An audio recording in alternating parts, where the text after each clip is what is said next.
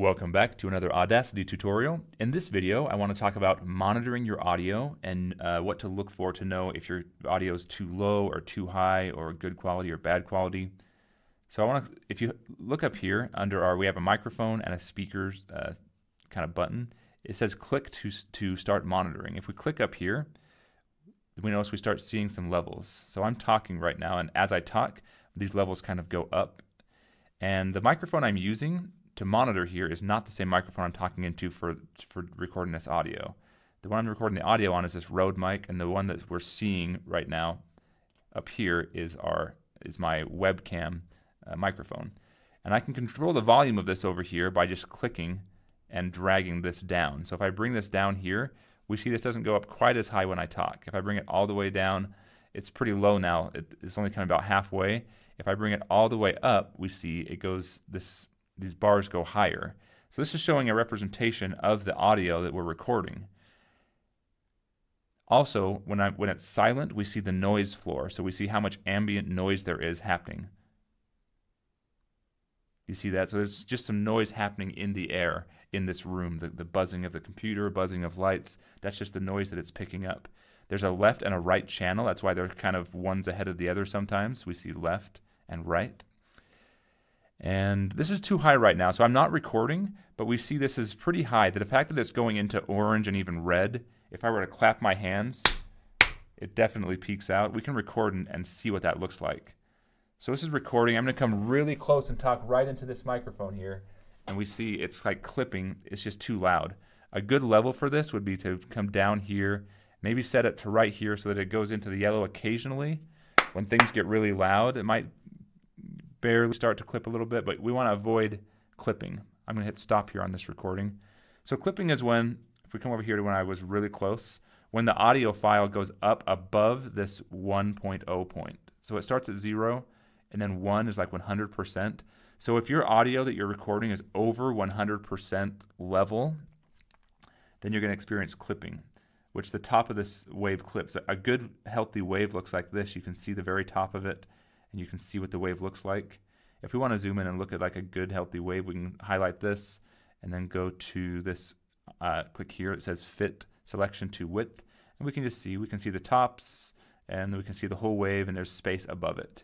If ever we come over and we see a wave and there's not space above it, like this over here, you see it's clipped out part of the audio. I'll click here so we can see that. So these parts of the audio are clipped, and it sounds pretty bad too when this happens. So if we go back to the beginning and play this. So this is recording. I'm going to come really close and talk right into this microphone here. You see that? It's like all distorted. Really close and talk right into this microphone. And look at our levels on our playback. When we're playing, we can see basically our speaker is showing the same thing that our recording monitor was showing when we recorded. Really close and talk right into this microphone. So we can go in and fix this after the fact using different effects. But the best thing to do is just record it right the first time.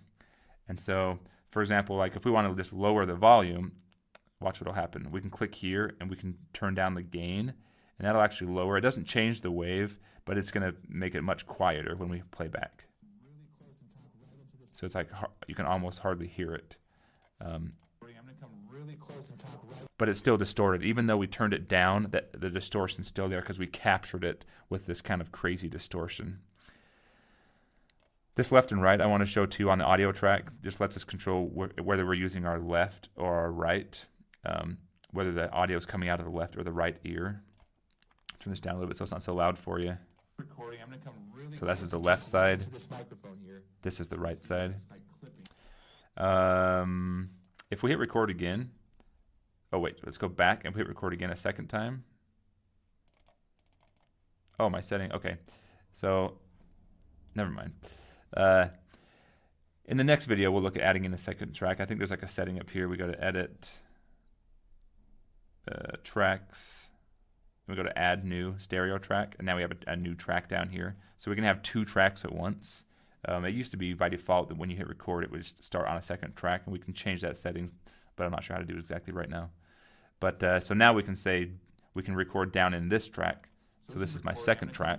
So we can have 2 audio playing over top of audio, and then we can mute just this one, or we can solo and just play this one and mute all the other tracks.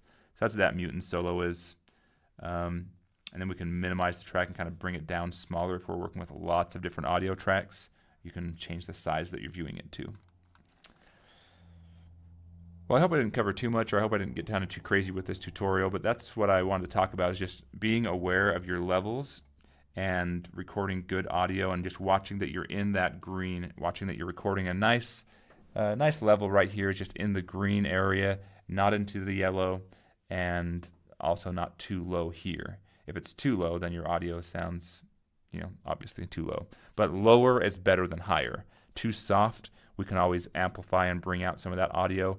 Too loud, you're going to get distortion sounding, and that's just no good. Well, I appreciate you watching this video. I hope that's been informative for you. Go ahead and like, subscribe, comment below, and I'll catch you on the next one.